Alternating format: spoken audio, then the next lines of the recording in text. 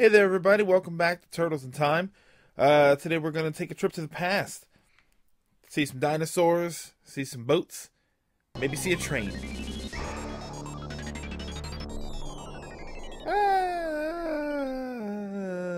Prehistoric Turtlesaurus. Yay!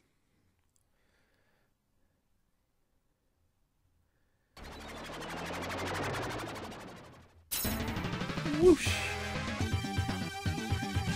Here we are. Let's hope we don't step on any butterflies. I've got to hope that everything we're doing here doesn't really affect the future too much.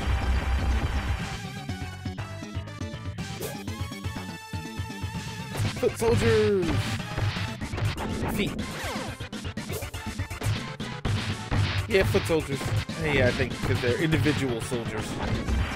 They're not soldiers of feet.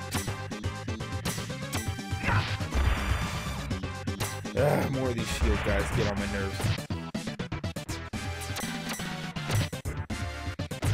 I swear that's why they give you the regular guys on normal, just so that you can slam them around and not have to deal with the shield characters. You know, these dinosaurs seem to have it out for me, and we've only just met. I love these blue guys. I like when they swing their axe. If I remember right, I give one a chance to do it.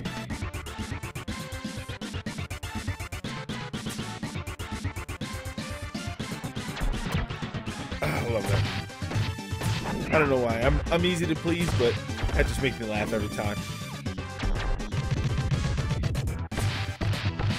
More rock soldiers from Dimension X. They shoulder block me. Sure. In case you didn't notice, I kind of advanced pretty far, and for whatever reason, I off-screened the first two that showed up. I guess when you get far enough away, they figure, well, he's not bothering us, we're not going to bother him. Or they saw what I did to the third guy and said, nope. Good decision. Let the bomb-chucking guys taking care of the shield guy for me. You always want to wait for those. Try and save those power-ups right for the end. Or right when you're about to get a bunch of enemies at once. Yeah, that was kind of bad timing on that one.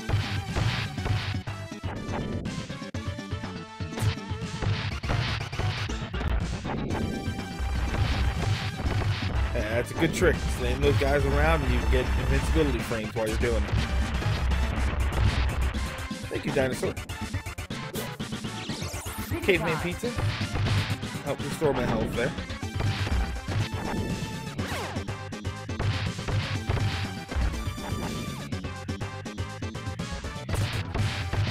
More rock soldiers. I like these guys. Rock soldiers, I think somebody else said that they might be called something else, but they were always rock soldiers to me. This was a cool toy. This is one of those toys I'd like to have back. I wanted to have Metalhead back. I'd love to have Slash back. Funny because it kind of fits. Sort of prehistoric turtle look to him. I think in the cartoon he was either Bebop or Rocksteady's pet, and they accidentally got some of the mutagen on him. He became Slash, the Twisted Mutant Turtle, with a somewhat simple pattern.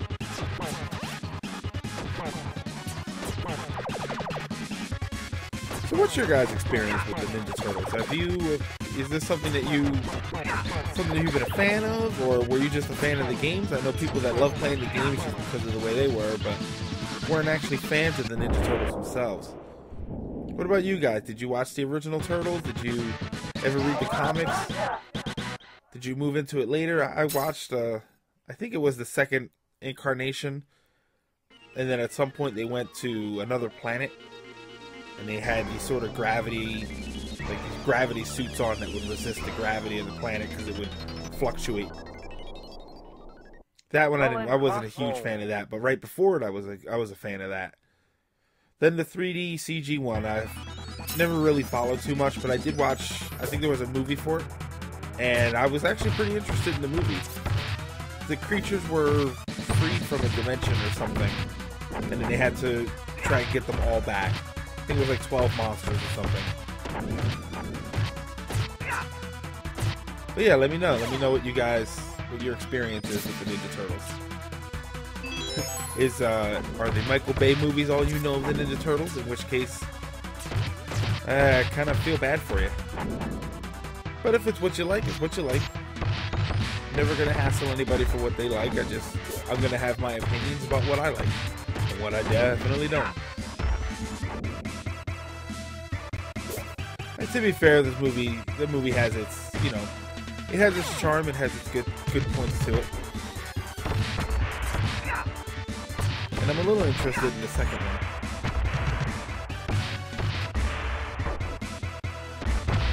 Oh, good shot. Thanks for that. Thanks for that other boat. And that other boat was actually pretty helpful for me.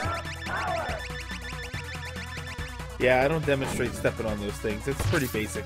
You step on it and it whacks you in the face.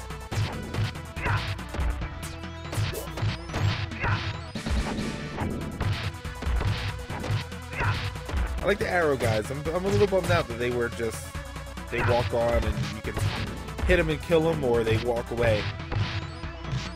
I like some sweet bow and arrow moves.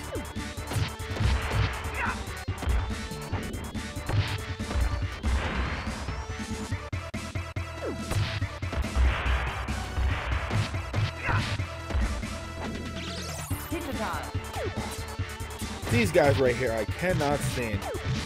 You see the way they combo you up? For some reason, those things hit really hard. Clean house, get them out of here.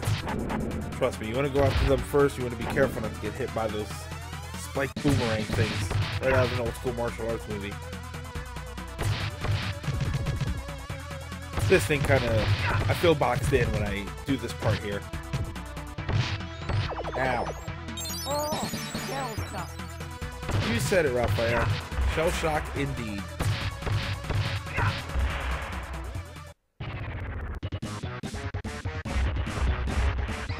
Oh, Bebop and Rocksteady.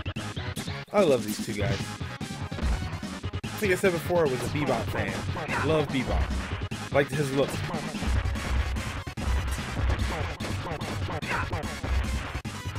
Not to mention I like bacon, but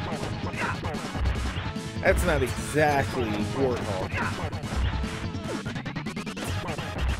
I'm interested to see these two guys in the upcoming movie too. I think that's one of the reasons I'm kind of interested in it.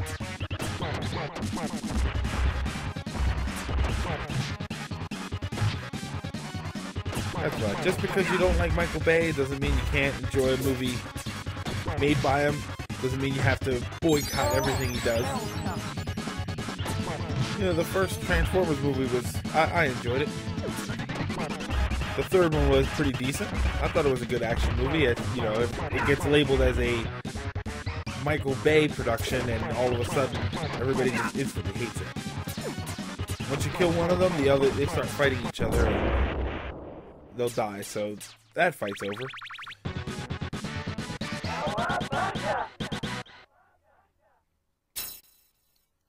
Time for a train ride. I like trains. Trains are a fun way to get around. You get to see a lot of stuff, but it takes your time. The only problem is it's actually pretty expensive, considering it's much slower than flying.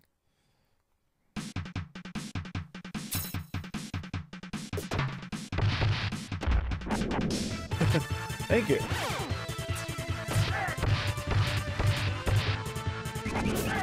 Yeah, I feel like some of that cargo should probably be tied down, considering that these are basically flatbeds on trains. It's open air. Barrels can go rolling around at any point, which is probably going to be worse for them than it is for me. Clean house a little bit there. I tried to throw everybody off of that train.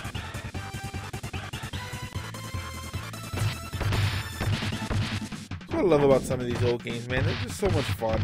Those guys standing there with the sombreros and the ponchos on, and You know, it's just a fun thing to see, and a lot of companies, a lot of games, they try not to do that nowadays. Everybody wants to be taken so seriously, and just have fun. It's one of the reasons we all love Nintendo. And Nintendo, I've seen it described that Nintendo, they like doing things a certain way, and when you want to do stuff, a little more grown up, quote unquote, you have other companies for that. So I hope Nintendo never changes that. I hope they never get into a situation where they want to be super serious and all their games need to be dark and big bright colors, make the game fun, stuff like Splatoon. Took care of those rock soldiers there. Nice random crate full of fireworks. But keep the game big and bright and fun. And if I want to play something really dark and dank and it's all super serious and there's blood everywhere, I got other systems and other games for that. I need Nintendo to be fun, and that's all I need to do. It's one of the reasons these games are so timeless. When you go to play it, it's still just as much fun as you remember. Leatherhead here. Gotta love the Cajun alligator music. I like his little hat, where it flips up in the front. It was a weird fight. For some reason, he doesn't let you get the fourth hit in.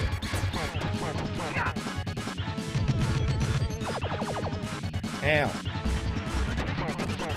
Not quite shell shock, but that definitely hurts.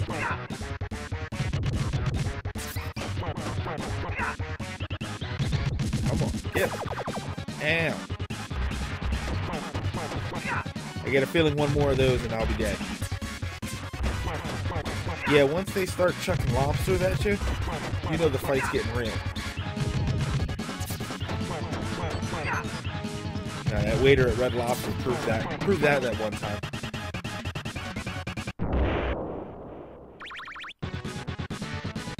Alright guys, we're done with the past. Next time we'll take a trip to the future.